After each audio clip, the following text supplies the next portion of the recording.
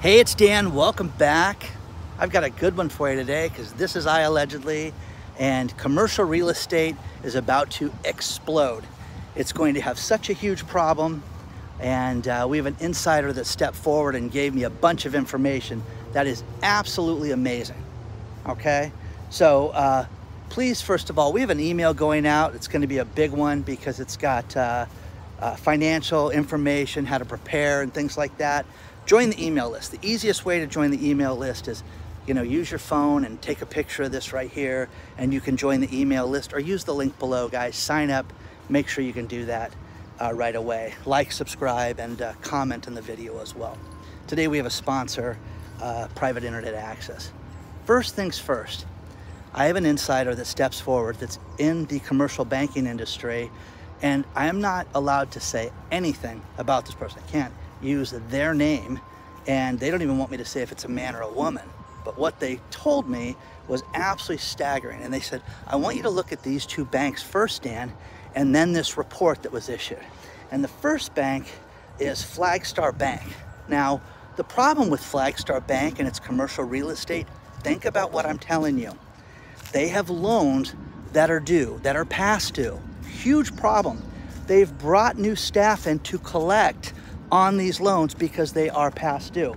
They have a problem where they have $51 billion in loans. Okay, we throw numbers out now where we don't even think about this anymore.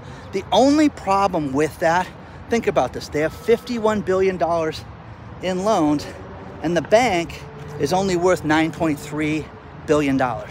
So they've got 553% more loans than what the bank is worth. 553% more than what the bank is worth. Now, guys, I literally pulled over to make this video, and I'm like, oh my God, I gotta get this thing out there right away. So there's that. Now, that's bad. There are 67 banks that are in huge trouble right now. And we've glanced on that. People are like, oh, it's so boring hearing about banking. Guys, this is going to collapse on a Friday night, and it's going to be like it's no big deal, but it is a big deal. It's huge, because what's happening right now is they're propping these things up with matchsticks and with playing cards. The next one is Zion Bank Corp, and here's another stellar one where Zion has commercial real estate loans of $26 billion right now. The $26 billion, again, hey man, that's half of Flagstar. It's no big deal. It's no big deal. It's a huge deal because the bank is only worth $5.8 billion. That's it, guys. That's it. So they've got 440% more loans than what the bank is worth. Now, the problem with this is the banks are coming, they're calling these loans in, they're hiring staff to foreclose. Then they're reaching out to my buddy, who I can talk to, and he's like, wow, Dan, there's just so many different banks. Banks I've never heard of are reaching out to us now. So there's that. You're going to see hotels go out of business this summer. You're going to see people that own small businesses are going to have their landlords foreclosed on like you've never seen before. It's just gonna start happening because enough is enough is enough. They let these people go on forever thinking that there was gonna be some magical rate drop, and now they cannot afford this. The interest rates have gone up so much and doubled and tripled that these people cannot refinance these places. They are at, good ones, good buildings right now, 30 and 40% occupancy, 40%. That would be bankruptcyville in any other lifetime. But now, oh wow, we've got 40%. We could probably unload this property. That is insane, guys. It's absolutely crazy. Then occupancy is one thing. The other thing is we have occupancy, they're just not paying their rent. So you've got businesses that are out there in these buildings that are not paying their rent right now. Think about that. Think about how bad that is. And the banks have got a tenant in there that they cannot collect on. And, and these people aren't paying their rent. So big fat squirrel right there. He's living large. So one thing that was pointed out to me by this person, Dan, take a look at this report, because this report is amazing. Florida Atlantic University. Never heard of it. They did a report on data analysis on more banks at risk of going down because of commercial real estate. This is absolutely amazing. Now, this report is below and you can read it, and you should read it, because this will terrify you. This will make you realize, wow, they really lied to us. This is really much worse than we thought. It is nowhere near a problem that can be solved. If you are sniffing glue, thinking that, hey, they're gonna drop interest rates a quarter of a point, a half a point, 1%, it wouldn't make a difference. You're going to see people that are going to go out of business like you've never seen before. You're going to see commercial real estate companies go out of business. The banks are in huge trouble because they have more loans outstanding than the total assets of the company. Think about that, okay? How much money do you have in your checking account? Got $5,000. Okay, I've got $100,000 in bills right now. Well, let's just cash it out and let's, pay everything off. Well, you have $5 grand, Dan, and you owe us $100,000. The math doesn't work on all this stuff. Now, all these people, oh my God. The average bank right now has 300% more debt than they have in equity. Think about that. Think about if you owned your house that way. My house, I owe, it's worth $100,000 and I owe $300,000 on it. You would be out of business. You would be done. You would be foreclosed upon. You would lose that property, hands down. It would just happen. Goodbye, let's take it. Bye, Dan, time to get out. A couple things about this. They did it an exposure test. I mean, this thing is fascinating. It's so good, and you have to read it. So, the serious development of our banking system and the commercial real estate, Rebel Cole, PhD of economics, said this is, with commercial property selling at a serious discount and not being able to get adequate tenants, it's going to be they're going to have to come down and sell these properties at a reduced price, and it's going to take a huge toll in these banks. Now, we have to have a banking relationship. You have to have online banking to pay your bills. You have to have that, but I'm telling you, this is it. This is where you have to have money out of the bank. If you are on a fixed income, have at least 10% of what you would make in a month so you could have that in your life. You need to have an emergency fund anyways, because when all of a sudden something happens and the internet goes down, or there's a hacking or something like that, the CDK thing with the automobiles should have taught these auto industry people that they should have had a backup. Well, no. And think about this. When that gets turned back on, I read a report today that I won't bore you guys with. They say it may take 5 years to fix the damage that was done from that one cyber attack, because the infrastructure of some of these places are completely destroyed right now, and some individual dealerships may have to be built from the ground up to get their loan and their sales systems up. But this report, I mean, it's amazing.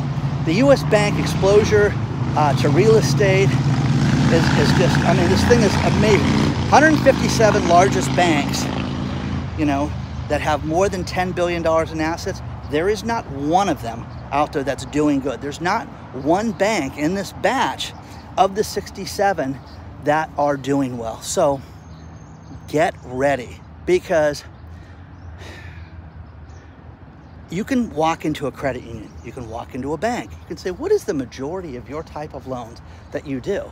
Now, Bank of America, you're gonna talk to some tool in the loan department who's gonna tell you how great they're doing and that everything's great. But a credit union, they're a little more trusting. Oh, we do a lot of auto loans, Dan. This is our forte is auto loans. Then you look at places like BMO, it used to be Bank of Montreal. BMO, they're into independent trucking. They love trucks. So those guys, man, oh man, right now, they're out there trying to, get through that industry. It's done, guys.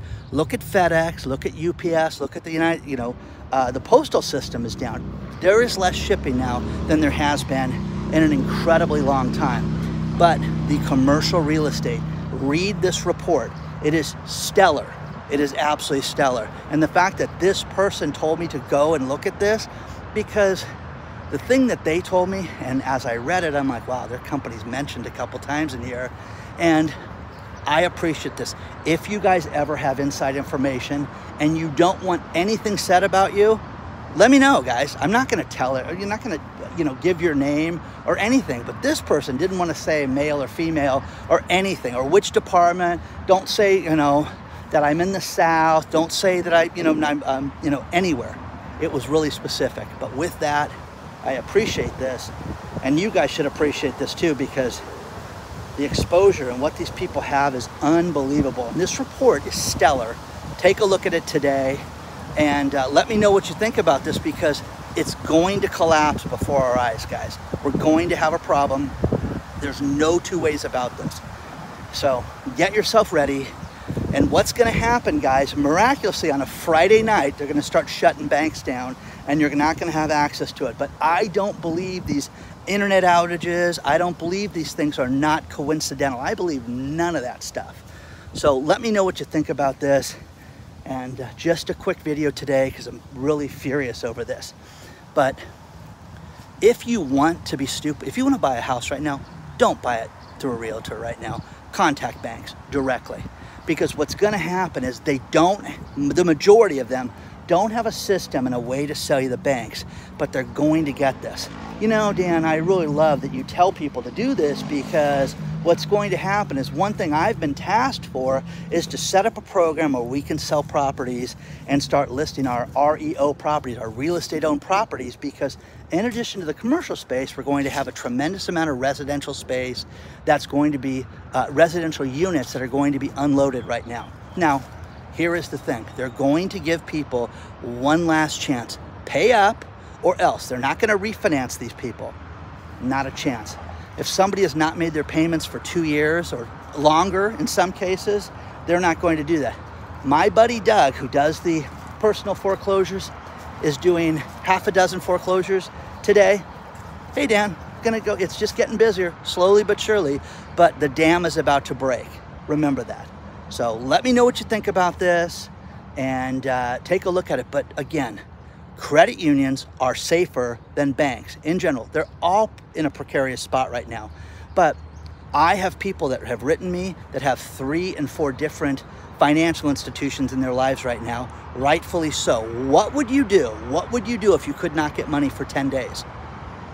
Look at the CDK hack that's going on, its 9th day now, okay? And these people can't sell cars right now. And as tight as the car industry was, as bad as it was, how do you think they're doing right now? They're doing horribly, folks. Come on, get real, get real. Let me know what you think about this so far. Let's talk about our sponsor, Private Internet Access, VPN. A VPN is a virtual private network. And what it does, it makes it so that whenever you go from your device, cell phone, computer, laptop, tablet, to any website, you have a tunnel of encryption that makes it so the bad guys cannot see you. The government cannot see you. The hackers cannot get access to your keystrokes. All of my IT people that are setting up my social media company are all working with PIA. Oh, it's the best one, Dan. That's a great company. You had them before they were a sponsor. They're fantastic. The nerds love this place. You can save 83% off. There is no hardware to install. You press one button and the device is turned on. It is that simple. And the deal that I worked out, in addition to the 83%, was every device in your household, your laptop, your tablets, everything. Everybody in the household gets covered under one plan. It's incredibly inexpensive. It's pennies a day, but check it out. You don't want anybody to know what you're going through. My privacy, I value more than anything you guys know. And one thing I do is I don't want people to know my search history. I don't want them to go through anything on my computer, on my devices, and what protects that is private internet access. You don't want people to be able to see your banking information or anything like that. Check it out today. Use the link below and save 83%. It's absolutely the deal of the year. Check it out. #1 rated, plus they've also been the iAllegedly product of the year for 2 years in a row. Use the link below and save 83% today.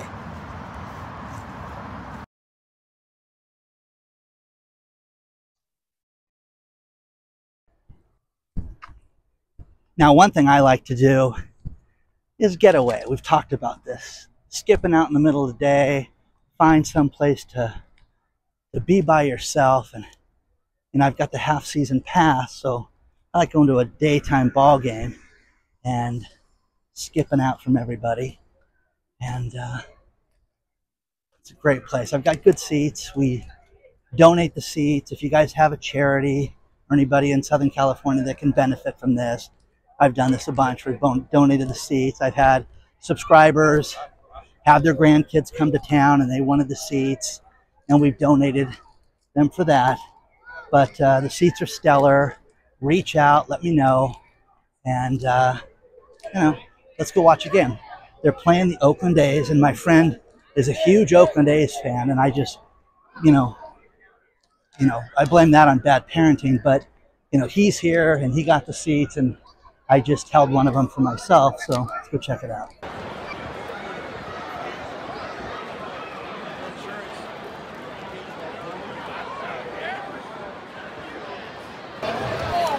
Now those are seats, guys. Check that out. Now this is fascinating because the story comes from the New York Post. Jill and Joe Biden refinanced their house. I'm not kidding. I'm not making this 20 times. And they pulled out a total of $4.2 million from their house. Refi. Wow. Okay. The house was originally $350,000, and now it's just miraculous. It's worth a lot more money. So isn't that fascinating? So check that story out below. The next thing is the FBI has issued warnings for people that own timeshares. They don't want you to fall for scams right now where people say, hey, listen, hey, Dan, you want a timeshare? We can get you out of your timeshare. Contact us today and we'll take care of it. And then what they do is tell these people that they got out of the timeshare, and then they go out and list to the timeshare and say, hey, do you want to stay in this place for free? They find out the dates and do it, and then you owe more money. You owe your maintenance fees. You're locked out of your account. Horrible stuff. Horrible stuff. The IRS has issued an apology, and the apology is to billionaire Ken Griffin, who runs Citadel and used to live in Chicago and now moved to Florida. And the apology starts with him and hundreds of other people. There was a guy that worked there, a contractor, who, wouldn't it be cool to pull rich people's tax returns and see what they're making and what they say they make? Wow, this guy did this, and Ken Griffin found out about it. He was on that list. So they issued an apology to him and other people, but read that story below. And then the final story, and this is what's wild. This one comes from the UK, which is that's not that I get stories from the UK all the time, but this is a story that should be reported here over the UK. And that is somebody that owns 48 Subway stores just had a wrongful death lawsuit for an employee that wanted to transfer and ended up dying in one of the locations, and the family sued and they lost the lawsuit.